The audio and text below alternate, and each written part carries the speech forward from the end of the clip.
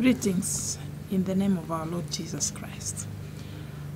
You are welcome for our midweek fellowship, and we are continuing with the theme of the year, which is bearing fruit in keeping with our calling or repentance. We thank God for the series that we've been having over the weeks, actually for months now. And today, as we continue with the theme, we are going to look at the subtopic of the relationship between the vine and the branches. The relationship between the vine and the branches. So, we are going to be reading from the book of John 15, verses 1 to 5. And I'll read. It says, I am the true vine, and my Father is the vine dresser. Every branch in me that does not bear fruit, he takes away. And every branch that bears fruit, he prunes, that it may bear more fruit. Verse 3. You are already clean because of the word which I have spoken to you. Abide in me, and I in you. As the branch cannot bear fruit of itself unless it abides in the vine, neither can you unless you abide in me. Verse 5, I am the vine, you are the branches.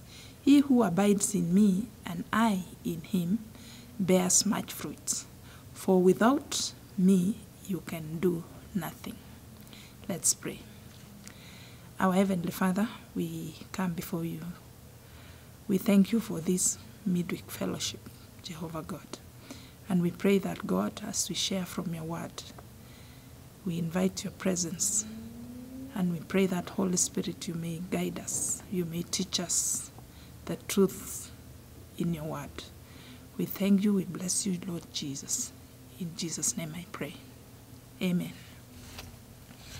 So today, as we look at this subtopic of relationship between the vine and the branches,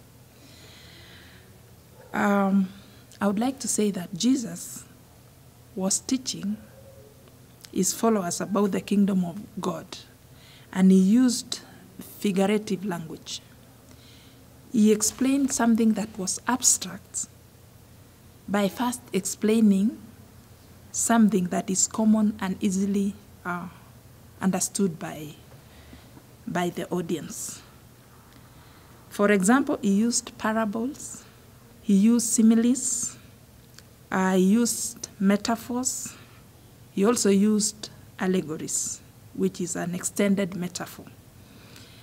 Today, in the passage that we have read, we have that figurative language is called an allegory. So what is an allegory? An allegory is a story in which ideas are symbolized as people. Ideas are symbolized as people. So in that story, we've seen that the gardener is actually God the Father. We see the vine is Christ Jesus, is symbolized as Christ Jesus, whereas the branches are the believers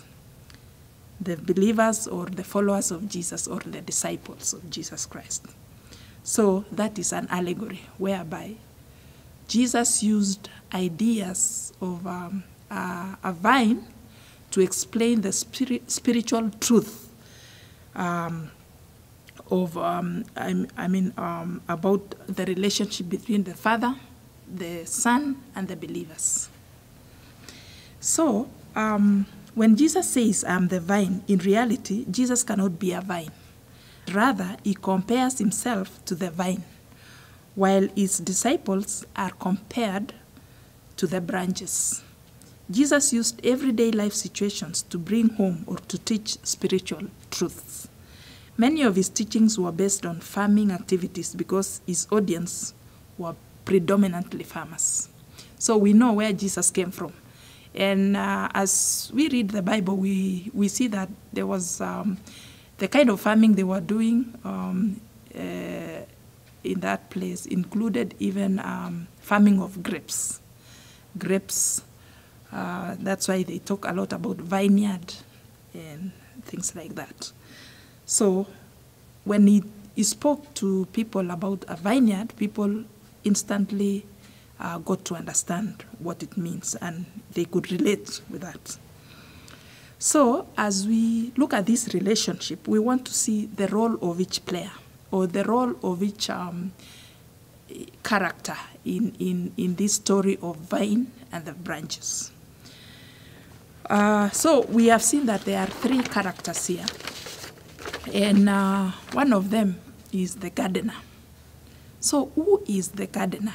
We are told Jesus said, my Father is the gardener. And my Father here is God the Father, because Jesus is God the Son. So we see that God the Father is the one who cares for the farm, the garden. So what does God do? The work of the gardener in ordinary situation is to plant the crop, to do the weeding, to prune, and even to do crafting. There are some crops that need crafting. So it is the work of the gardener to do crafting, to apply manure, among other things. That's the work of a gardener. In other words, the gardener does two key activities. That is to protect the crop, to clean it up or prune it so that it can yield the highest crop. So in the same way, our Heavenly Father crafted us to the vine, Jesus Christ. Amen. I love that. That word is the crafting part of it is found in Ephesians 2 verses 12 to 13. Ephesians 2:12 to 13 says, remember that at that time you were separate from Christ, excluded from citizenship in Israel, and foreigners to the covenants of the promise, without hope and without God in the world. 13. But now in Christ Jesus, you who once were far away have been brought near through the blood of Jesus. Hallelujah. So the Bible says we were crafted in. I mean, we know that as Gentiles, we were very far from God. We didn't know God. In fact, the Bible says we were a people without hope and without God. But then, because of Jesus Christ, hallelujah, we are now called God's people. We are told that we were not part of the covenant that God made with the Israelites. But because of Jesus Christ, who came to save the world meaning all people, then we have been made part of God's people. We are now part of the family of God. So we were actually crafted in.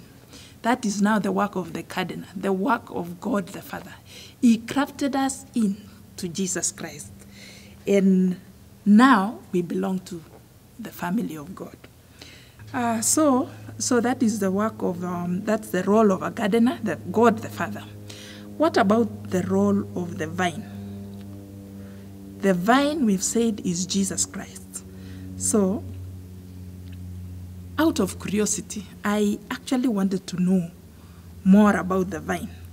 And I did a bit of research. And I learned that one of the signature characteristics of a vine is resistance to pulling and breaking.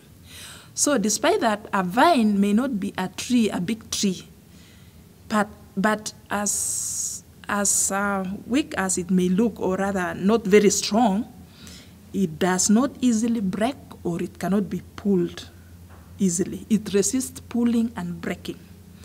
So that is one, they say, signature characteristic of vines.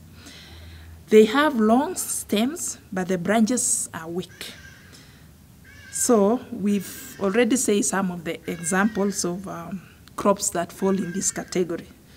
We've said grapes, watermelons. And out of that research also, I found that the main purpose of vine is to produce fruits. Hallelujah. So even watermelons, I know all of us, we know what watermelons is. And the purpose of a vine, therefore, is just to bear fruit. Even tomatoes, that is the same thing. And grapes too. You can Google to see how grapes look like and how it can produce so many fruits on one tree. And one vine which really doesn't look like it can carry all that fruits. So the purpose of a vine is to produce fruits. So similarly, our union with Christ is for the purpose of producing fruits. The scripture we have quoted is very clear that we are God's workmanship, created in Christ Jesus for good works, which God prepared beforehand that we may walk in them. How about the branches? The branches, which we have said the branches are the disciples or followers of Jesus Christ. So we as believers are the branches. What is the role of the branch? The branch derives its life from the vine. So, without the vine, or disconnected from the vine, the branch is useless. The branch is nothing. It cannot bear anything. It is dead. It's as good as dead. So, the same thing with us as Christians. We need to be attached to the vine. We need to be attached to Jesus Christ. We need to be in union with Jesus Christ so that we may bear fruits. Hallelujah. So, how is this done practically? How are we supposed to be attached to Christ? First of all, it begins with salvation. Once we confess Christ as Lord, then we become one with Christ. But that oneness in Christ must be cultivated. We must have continuous or daily fellowship with the Lord Jesus Christ. That daily fellowship is cultivated through the Christian practices, the spiritual practices. One of them is through reading the Word of God. Amen. Number 2 is prayer. Prayer is key also. Remember, Jesus Christ himself prayed like daily. Very early in the morning, we read that he went to the mountain to pray on his own. Sometimes he prayed with the disciples. So prayer is very critical because prayer is what connects us with Jesus and with God the Father. We pray to God the Father through Jesus Christ. And so we must always pray. Number 3, the Bible says also, when you draw closer to me, I will draw closer to you. Hallelujah. So we must make the effort to draw closer to God, and he will draw closer to us. So it takes purposeful